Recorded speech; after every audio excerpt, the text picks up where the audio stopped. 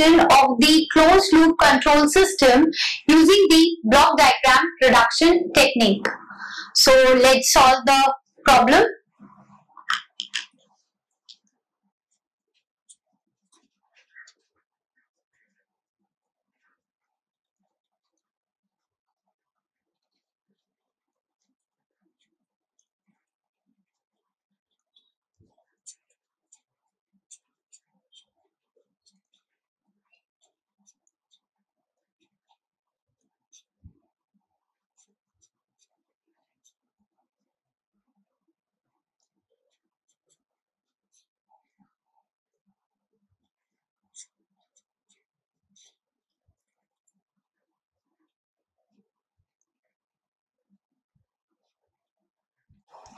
So this is our problem and we have to find out the ratio, that is CS by RS, or we can say the transfer function of this system. So let's solve this problem.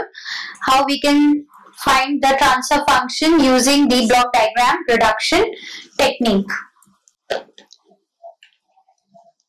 So if we see this block diagram, we can see that there are no blocks which are in series or in parallel combination.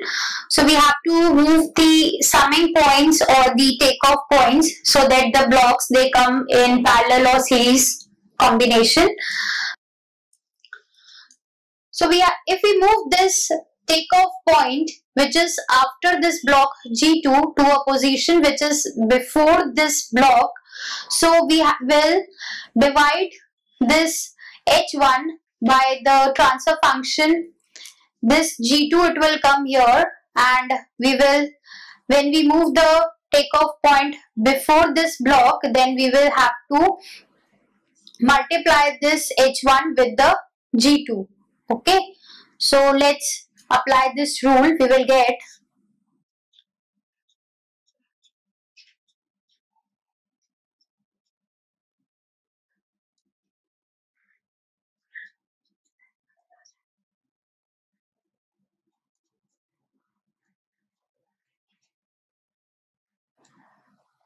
so this takeoff point is shifted to this position,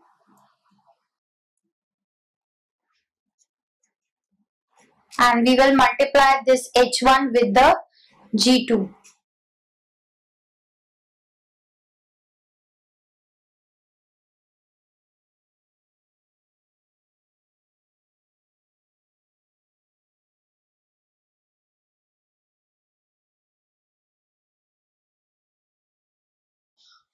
Okay, so these two transfer functions, they will be multiplied. Now we will see that this is the forming a loop, and we have to move this takeoff point before this summing point. Okay, so we will apply the rule of shifting our takeoff point before the summing point. So we will introduce another summing point here in this path, and this summing point will have this function H2 as its input. So let's apply this rule of shifting the takeoff point before the summing point.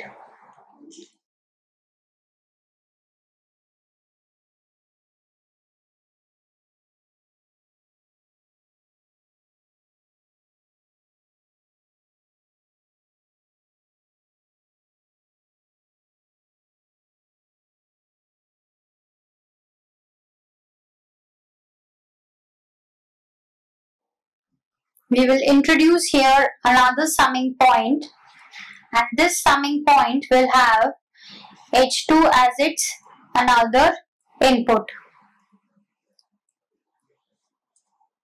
Here we were having H1 and G2, so they are multiplied. This is H1, G2.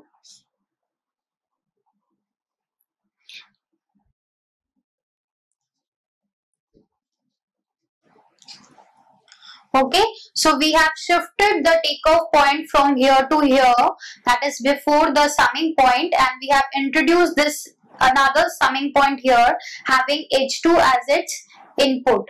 Okay, now let's see what we are getting. We can see that if we shift this takeoff point before this block G1, that is here, then we have to multiply this transfer function h1 g2 in both these branches. So let's solve this. So we will get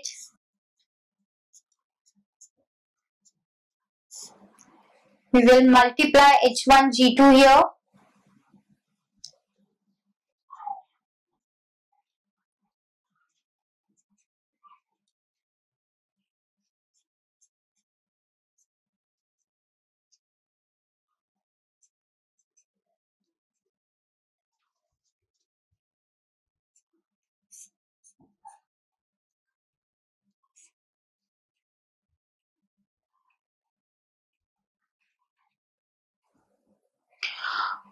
So we have shifted this takeoff point here before this block, and we have multiplied this transfer function h1 g2 in this branch. Okay, so this we have done. Now let's shift this summing point before this block. So when we shift this, we will divide g3 by g2. So we will get here g3 by g2, and this g3 by g2 function will be given as an input to this summing point, and these g2 and h2, they will then form the feedback loop here.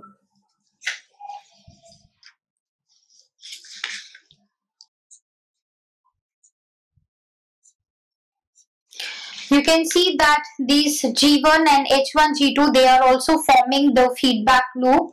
So we can also reduce them as G1 upon 1 plus G1, G2, H1.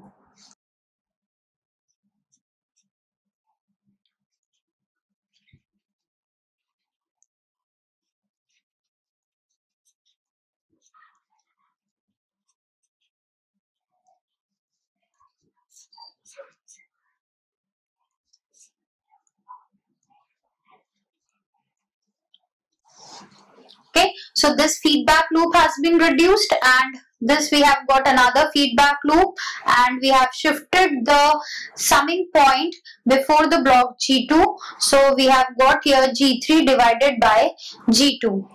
Now this is G3 by G2, and this G1 upon 1 plus G1 G2 H2, and this the feedback loop. These three will come in series, and here because we are having 1 here, so we can add this 1 plus G3 by G2. So we will get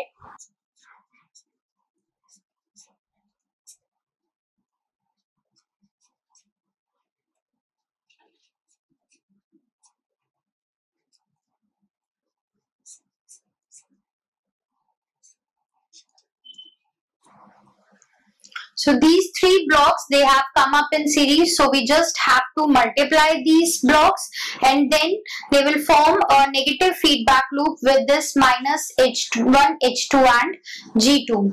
So first multiply these three transfer functions.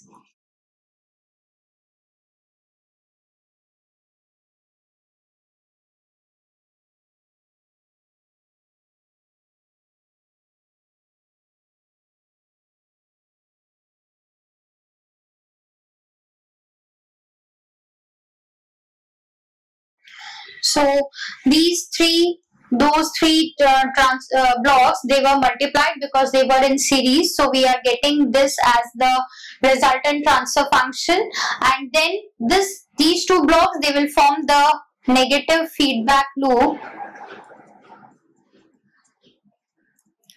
So we can have this as GS upon 1 plus GS HS. Just put the value of GS, and this is HS. So we will get the ratio of CS by RS as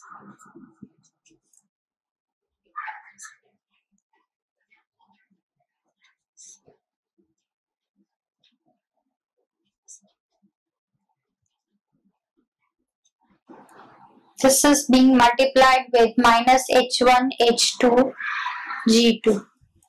Okay, so when we solve this, we will get CS by RS as these two denominator terms, they will be cancelled. So we will get G1, G2 plus G3 divided by 1 Here we are having minus sign. Okay, so first we will multiply this. We will get 1 plus G2 H2 plus H1 G1 G2 minus G1 G2 G3 H1 H2. So this is the transfer function of the system which is given to us. We have found out the ratio of CS and RS, and this is the solution to our question. I hope you have clearly understood this problem. Thank you.